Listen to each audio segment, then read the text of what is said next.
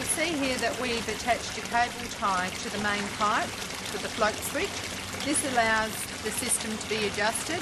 You will, however, have to be very careful to make it accurate, otherwise you could end up with the wrong level of water in your tank.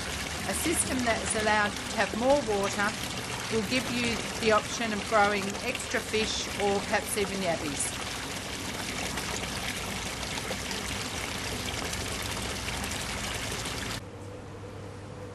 The 40mm pipe that's returning from the drain tank, as you can see here, comes into a venturi.